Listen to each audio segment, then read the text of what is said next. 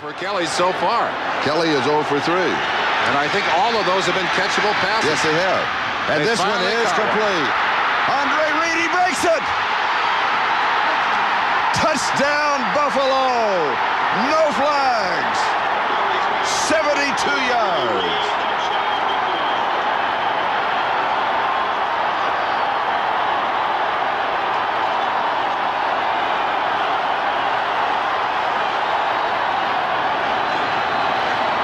In the opening of our show, we talked about big play receivers and big weapons. The first name mentioned in Kelly's arsenal, Andre Reed. They split the safeties and they couldn't catch him.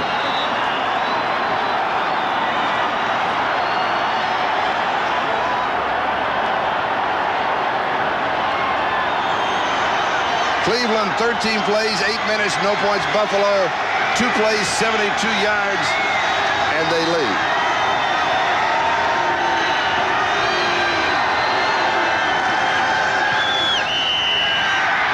It hits the upright, and it drops through. Andre Reed coming out of the slot, right side of your screen. Felix Wright laying back on this play, not able to recover his footing, and Reed streaks by him, and no one will catch him. It was the upright holding the screen that it hit. 7-0. We'll be back. Going back to that touchdown, we'll have a chance to show you Andre Reed just running a little slant-in pattern.